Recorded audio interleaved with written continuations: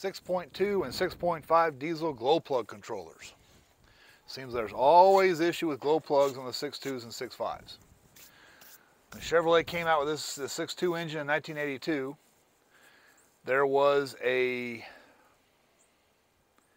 sensor screwed into the back of the driver's head in the valley that had electrical contacts on top. I think the plug had 8 wires. And it sensed the temperature.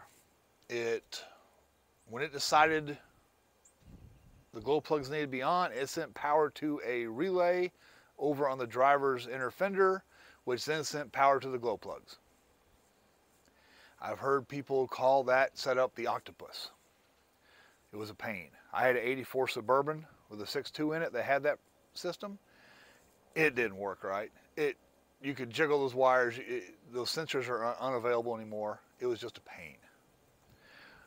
What they replaced it with is a whole lot better. I'll talk about that in a minute. But I'm showing you a CUCV 6.2 diesel. This is an 85 1009. And you can see glow plug relay, orange wires going to left and right glow plugs.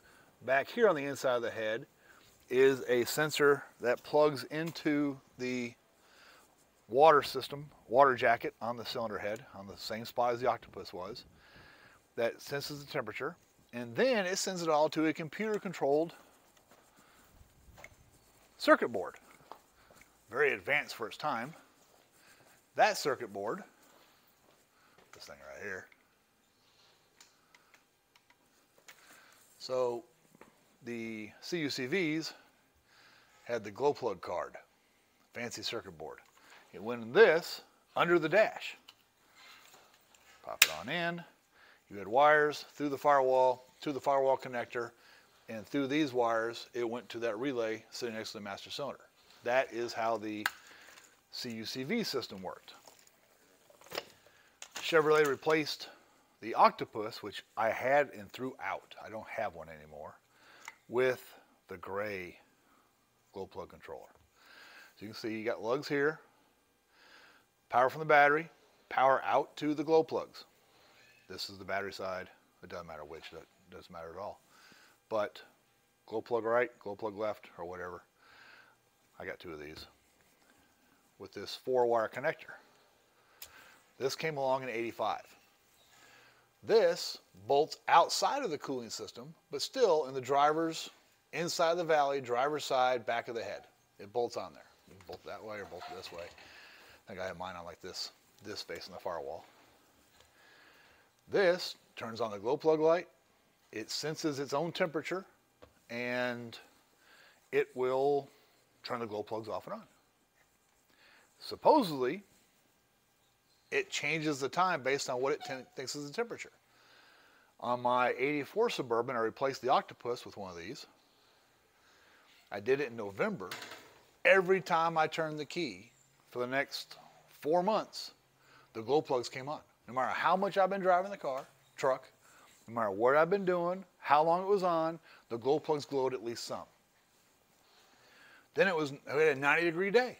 I get in it, we drive somewhere, 30 minutes away, get out, come back in 20 minutes, turn the key on, no glow plugs. Like, oh no, this one's failed. I try to start right up. This thing actually knows the temperature. It's the gray one. There's 4 leads. GM used these from '85 until they went to the electronic DS injection pumps, DS4s, in '95. Then you got this one. It's black, 3 wires. Don't use a black 3-wire unless you have the computer-controlled injection pump.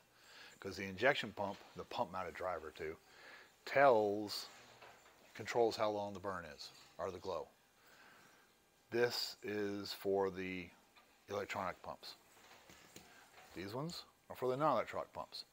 I've added one of these to my 1967 Kaiser M715 that I have a 7.2 in, or 6.2 in. Works great. I have one of these on my Cow Dog, my 87 3/4 ton diesel Suburban with a GEP 6.5 engine in it. I've had a couple of these go bad, where they just won't come on at all. couple times these pins get bent, or most of my trouble has been with this plug here. See all that slop in there? This pin, I had one setup. It only goes on one way. There's a thin and a fat. The plug fits on. It clips down. But I've had a couple of these where even that wasn't enough. I actually put a zip tie around to hold it down tighter. But if you're going to have a standalone, not think about it system, this controller and this pigtail. Only trouble is you're going to spend about $100 to get these new. That's just the way it is. But they work really, really well. So those are the 3 ways glow plugs, well actually 4 ways, GM used to control glow plugs.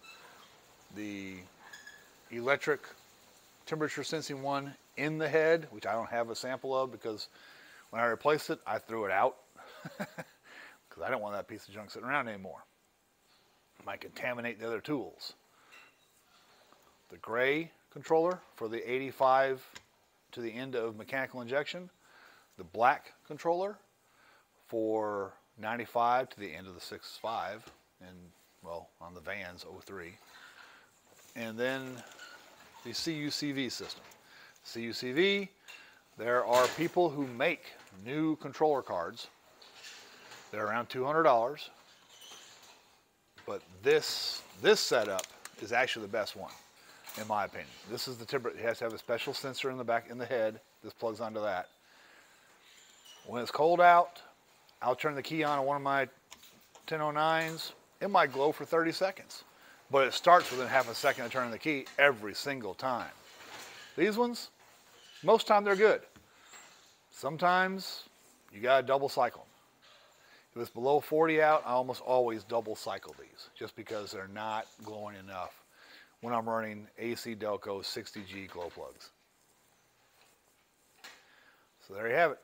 4 different ways. Here's 3, 1, 2, and 3, plus the old octopus style. 4 ways GM used to control glow plugs. These ones are the best add-on for a standalone system.